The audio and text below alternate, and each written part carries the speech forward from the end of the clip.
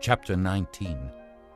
Take up a lament concerning the princes of Israel, and say, What a lioness was your mother among the lions! She lay down among the young lions and reared her cubs. She brought up one of her cubs, and he became a strong lion. He learned to tear the prey, and he devoured men. The nations heard about him, and he was trapped in their pit. They led him with hooks to the land of Egypt. When she saw her hope unfulfilled, her expectation gone, she took another of her cubs and made him a strong lion. He prowled among the lions, for he was now a strong lion. He learned to tear the prey, and he devoured men. He broke down their strongholds and devastated their towns. The land and all who were in it were terrified by his roaring.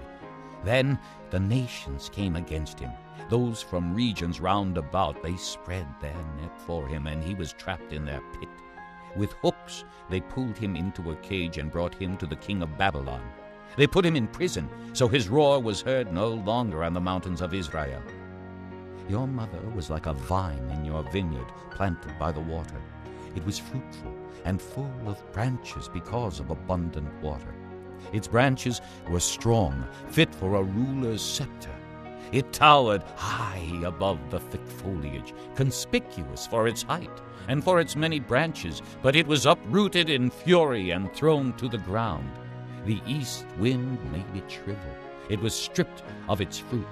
Its strong branches withered, and fire consumed them. Now it is planted in the desert, in a dry and thirsty land. Fire spread from one of its main branches and consumed its fruit. No strong branch is left on it, fit for a ruler's scepter.